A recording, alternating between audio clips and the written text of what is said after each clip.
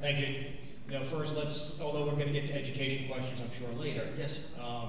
Let's be clear that I've never said I wanted to abolish the Department of Education, and Congresswoman Titus would just use that to try to scare you even further. It's interesting that she wants to control the debt when she voted for every appropriations bill that came through Congress last year. And in fact, the pay-go provision not only allows you to perhaps offset by spending restraint, but also allows you to raise taxes to offset the cost of any new programs. The debt that we face is critical to we're mortgaging the future of our children and grandchildren with wasteful spending and these job-killing policies. And if we want to control the debt, then we have to stimulate the economy. We have to get back to creating jobs, because that will grow our gross domestic product. We'll get back to a 3 to 3.5% GDP where we were prior to the current recession. We'll see more revenue come in. We'll see more tax dollars come in, and we'll be able to pay off the debt that has been accumulated under the wasteful spending policies over the last 2 years. So I think the issue really comes back to jobs and the economy. And that's how we're going to control our debt, by putting people back to work and allowing them to keep more money in their own pockets.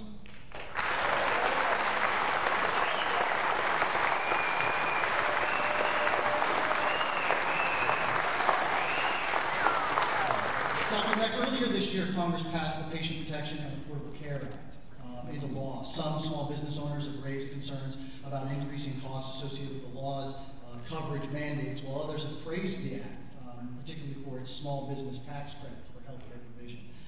How do you believe Nevada businesses will ultimately be affected by the act? Well, I think there will be some that may think it'd be beneficial, and others, like you mentioned, think it would be somewhat detrimental, because the credits that are offered phase out rather quickly. Once you have more than 10 employees, or you're over a certain payment salary of your employees, those credits start to wear off rather quickly. In addition, the credits are not in perpetuity. They're only for the first several years of the enactment of the bill.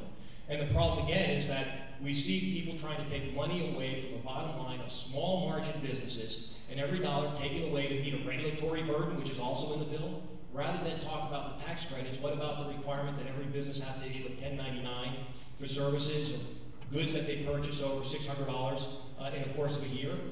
There's other requirements to make sure that you report the value of health insurance on your W-2 forms. These are onerous burdens on small business owners that will need to retool the way that they do business to be in compliance. And that means they're going to have less money for the next pay raise, less money to hire the next worker. So in general, I believe that while there are some small businesses that may benefit from these tax credits, overall, most of the small businesses in Southern Nevada will see this as another onerous burden that will prevent them from growing their business and being successful here in our state. Dina, your response.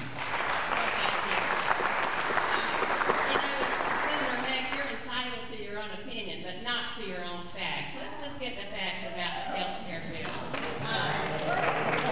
Right under the health care bill, any business that has fewer than 50 employees is not bound by any of these provisions.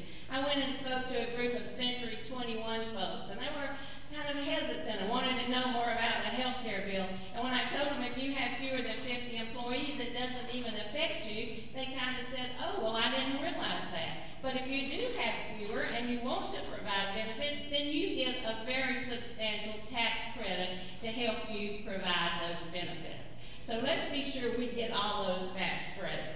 Also, in addition, we will create a national pool that small businesses can buy into that will have lower rates if that's something that they choose to do.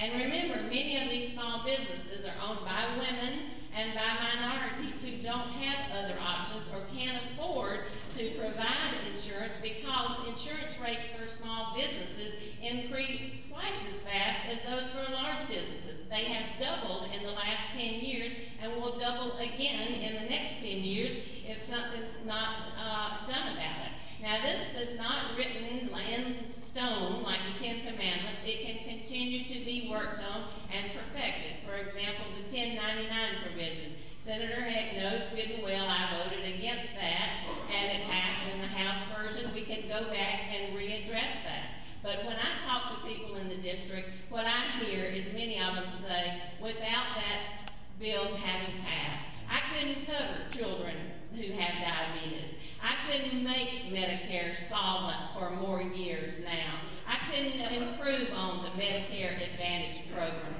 I couldn't keep gender from being something that you use to discriminate against people.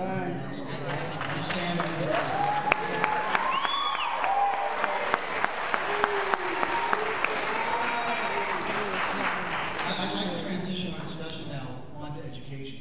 The first of those questions for you, Dina. In light of the difficult economic situation, a substantial number of people have gone back to school. Many of them in our nation's public universities, state colleges, and community colleges, just like the one we're in today. Should the federal government ensure that every person who wants a college education can get one? And if so, how?